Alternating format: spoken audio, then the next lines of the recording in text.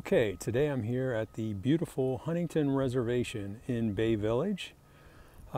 This park is known for its famous beach, very beautiful beach along Lake Erie.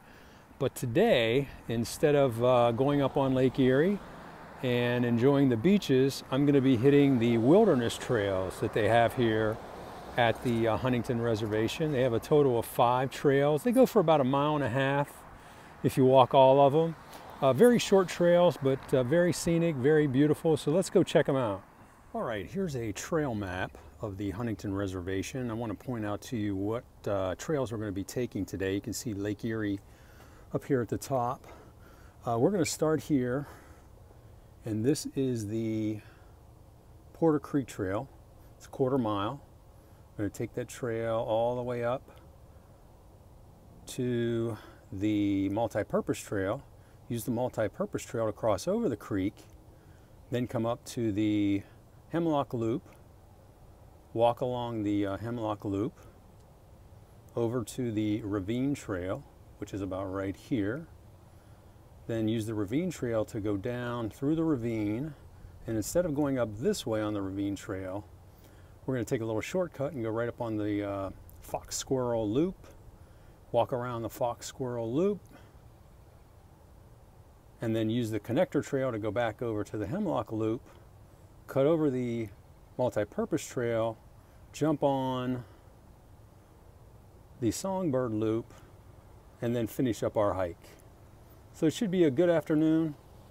Let's go have some fun.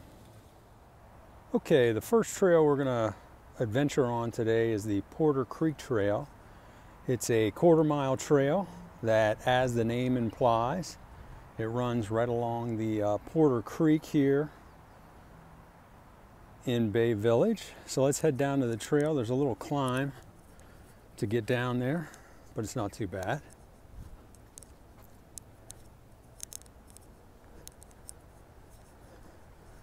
Very scenic trail. You can see on the other side there the hillside where this creek has cut a gorge over many hundreds of years, thousands of years likely. So let's check out the Porter Creek Trail.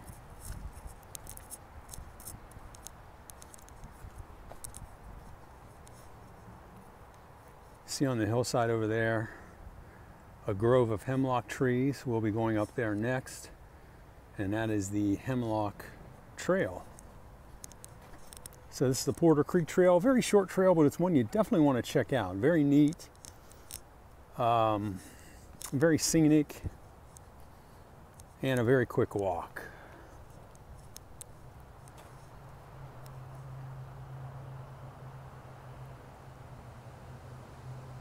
Okay, we're finishing up our hike here on the Porter Creek Trail, and we're going to walk up here to the bridge and then cross over the Porter Creek on the multi-purpose trail, and then we're going to head up to the Hemlock Trail.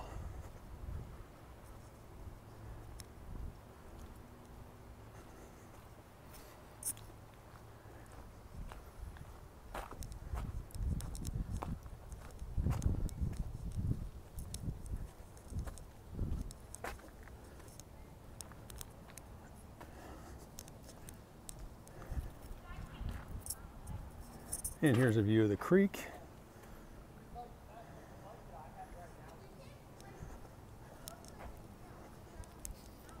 Now, one thing I wanted to point out here as we're walking up to the Hemlock Trail is you see these large structures over the road, and they continue on over on the west side of the road. Those are remnants of what was called the interurban. It was basically like a streetcar, an electric streetcar that ran from just after the turn of the century. I think it ran until the early 1920s.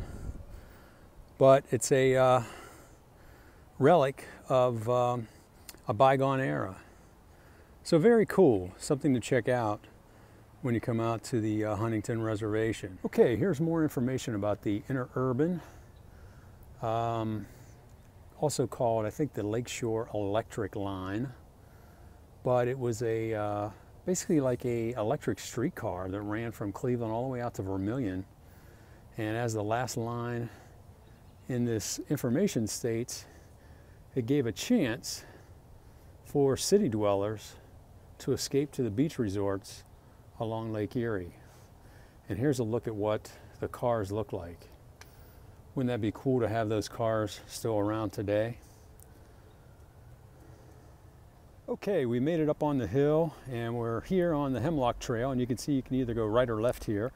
We're going to go left, and that's going to let us walk right along the hillside there for some really beautiful views of Porter Creek. So let's get after it here. And right down below, I'll give you a good view here of where we are. We're up on top of that hill that we looked at from the Porter Creek Trail, and you can see the Porter Creek there below.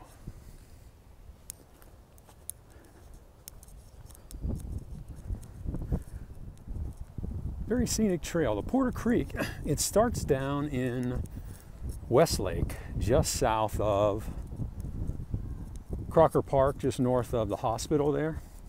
Then it runs kind of northwest over through Lakewood Country Club, where they use the creek to create their lakes there. Then from Lakewood Country Club, it keeps running northwest over to Avon Oaks Country Club, where it creates the lakes at the Avon Oaks Country Club. And then after that, it makes a beeline to the northeast, where it eventually ends up flowing through Bay Village and eventually emptying into Lake Erie. Big hemlock tree there. Somebody down in the creek fishing. Surprisingly, they get quite a few steelhead trout in the creek. And you do have to be careful walking where I'm walking here, because you're right along the edge of the hillside. And the embankment is about 35 to 40 feet, so you don't want to slip and go over. It's not a real steep embankment, but still you got to be careful.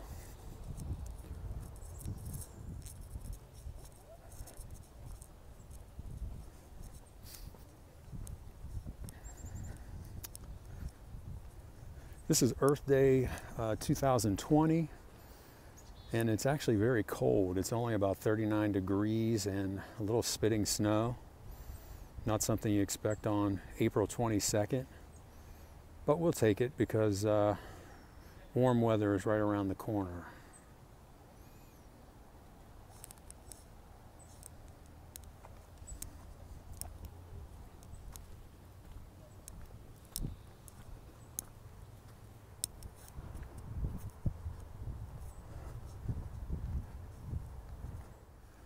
Okay, now we're entering the section of the trail that really has a nice grouping of hemlocks. And the eastern hemlock is a very special tree, as everybody knows. And in Ohio, it grows really in the eastern part of the state, in the Appalachian region, but it also grows in northeast Ohio, all the way to like the middle of Lorain County, like around or along the Vermilion River, along the French Creek. There's some hemlocks there. So this is one of the farthest west growths of natural hemlocks in Ohio, and it's just a beautiful, beautiful spot here in the forest at the Huntington Reservation. We'll take a good look at some of these hemlock trees. These are some younger ones here, but you have some that are actually very tall and very large as well. Here's a good view of them. So here on the Hemlock Loop Trail at the Huntington Reservation, and some of these hemlocks are over 100 feet tall, I would say, at least 80, 90 in that range. So it's an old growth of natural hemlocks here along the Porter Creek in Bay Village. And you can see the creek down the gorge below us.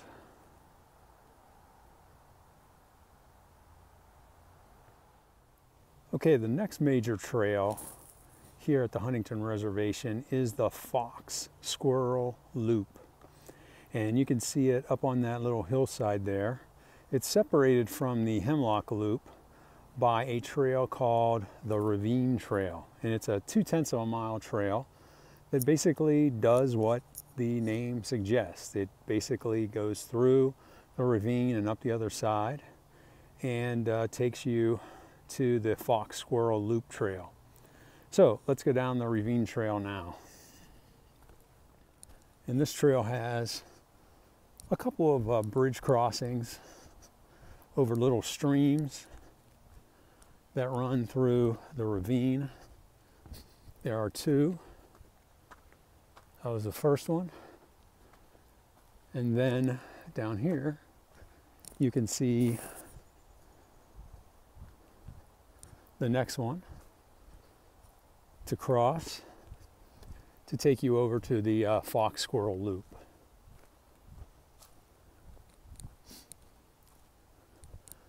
So again, this is a very short little trail, but it's one you don't want to miss.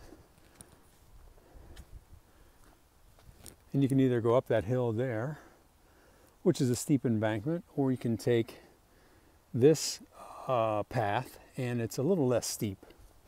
So I think today we will take the easy path and head up to the top of the hill here and get on the Fox Squirrel Loop. Very cold day, as I mentioned before. Feels like wintertime, even though it's April 22nd. But that's how it is in Northeast Ohio. We have a very short spring, beautiful summer, beautiful fall, long winter.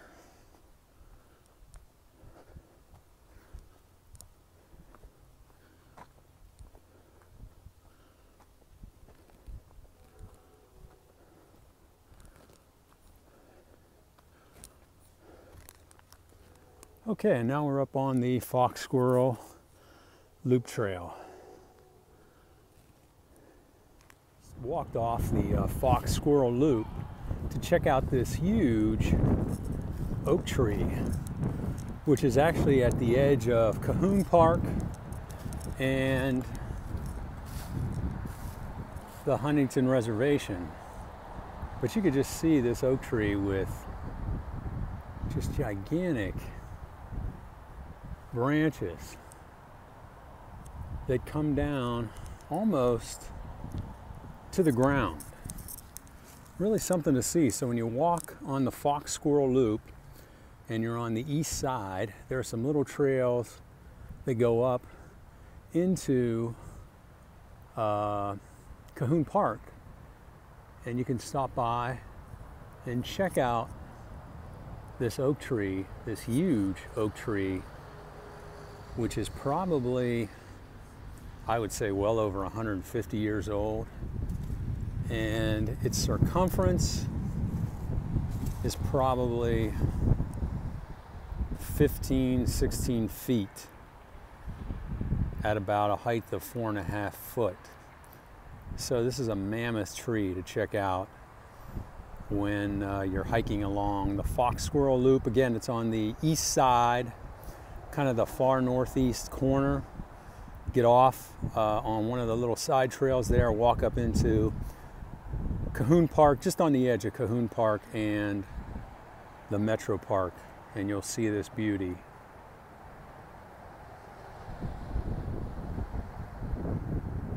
All right, since I was at the oak tree and it was right along Lake Road, I couldn't resist crossing the street and taking a look at Porter Creek and the point of Porter Creek where it enters Lake Erie.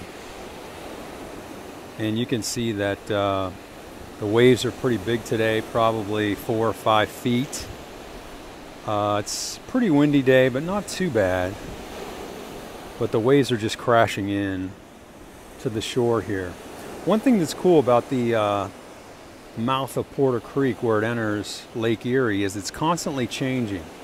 depending on both the flow of the creek and on the wave action on Lake Erie.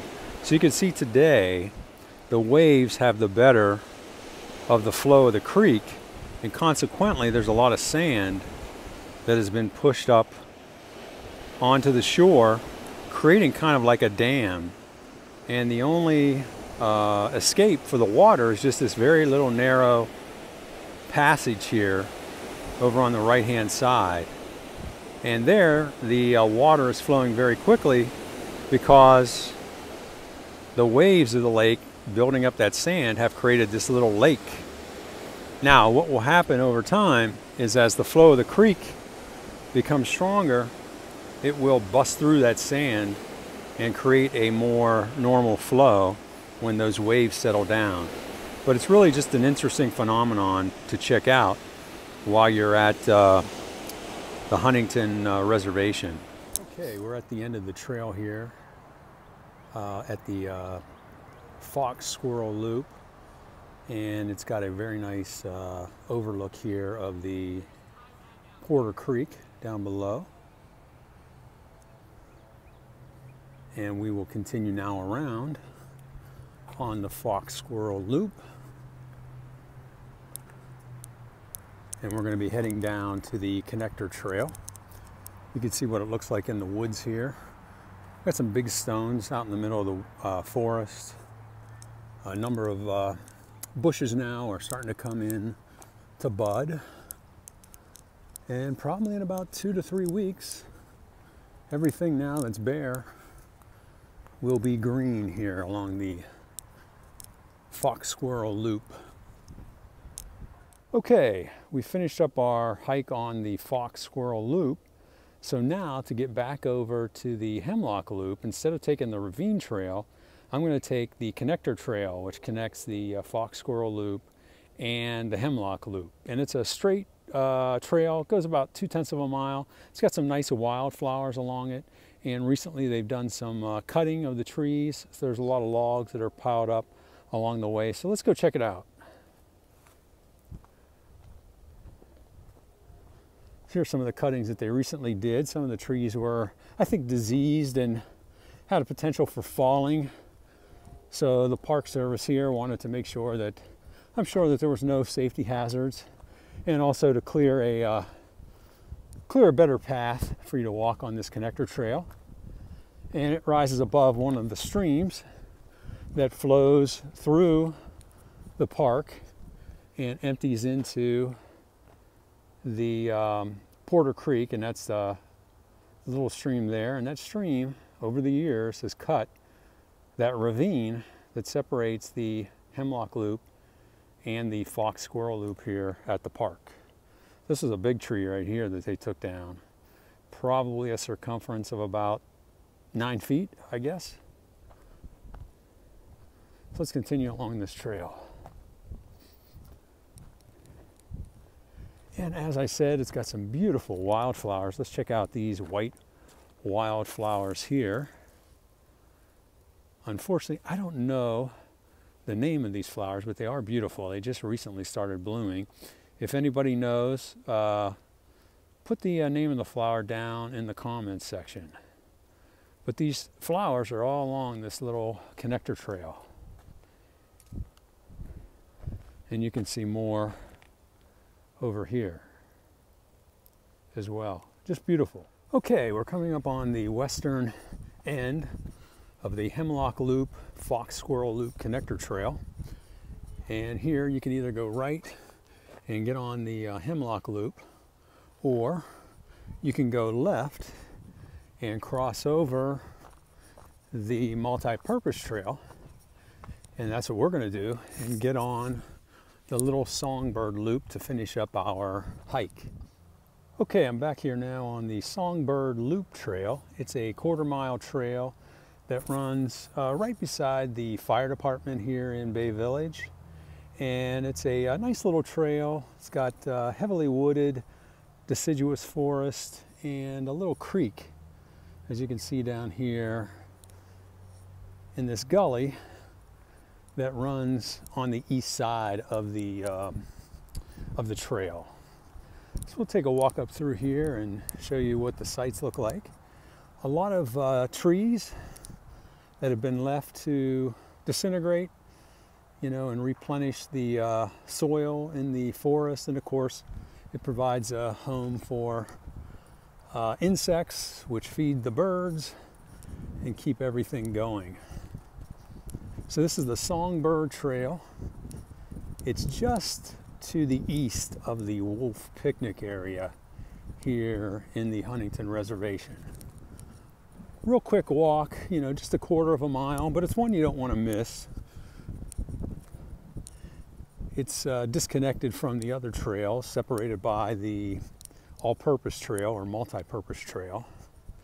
But again, it's one that you want to check out.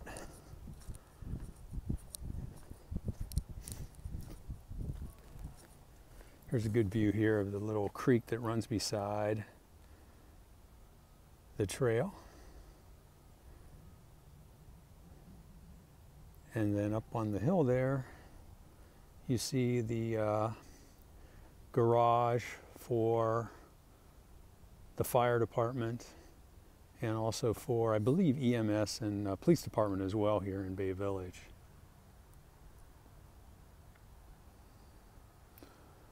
So this is the Songbird Loop Trail. Okay, so I finished up my hike here at the Huntington Reservation. All total, I walked about 1.75 miles, so about 1 3/4 miles.